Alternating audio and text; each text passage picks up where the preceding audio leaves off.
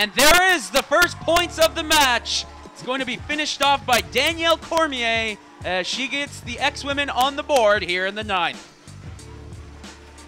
That's exactly what we're talking about, Ryan. Danielle Cormier, much smaller body, but as she picks the ball out of the back of the ruck, she keeps her body low, her shoulders and her hips driving straight up the ball.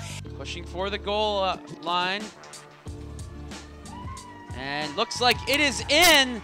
And it's going to be Gray who comes away with the try to even this one up in the 18th minute.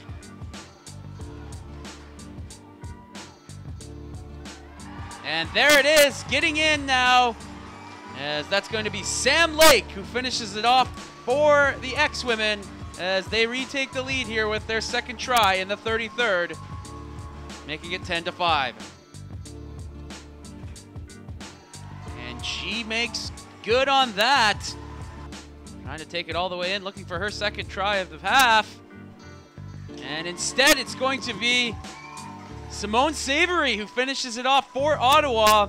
And just as they did after the first try by StFX Andrea, Ottawa comes right back and able to bring it back to just a 2-point game. Nice move by Gray to get it close, and then Savory finishes it off right at the try line. Could possibly give her team a 3-point advantage heading into halftime. And she is good. Good reach there by Sam Lake, was successful in scoring a try earlier. And I think that's going to be Alfonso who gets it in. AUS Player of the Year, Joanne Alfonso picks up her 4th try in 3 games here in Victoria, extending StFX's lead. Ellis pushing it forward, now Savory again. Ottawa getting near this try line. Hard push here by the GGs. And there it is, a huge answer right away by Ottawa, bringing this game back to 3 points. They can make it 1 on the conversion. And Andrea, what can you say about these GGs? You can feel like a lot of pressure, just gaining territory and moving the ball out of the 22-meter can breathe hope back into this team. X has been doing a great job of keeping the pressure on them. Here is what they are known for. And it's gonna be converted. It's McDade who's able to convert that.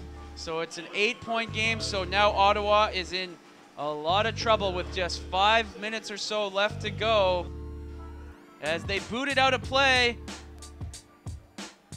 And that is it. And that will end this game. A fantastic championship, but it's going to be the X-Women of StFX coming away with the 2016 championship here in Victoria. Congratulations to St. Francis Xavier.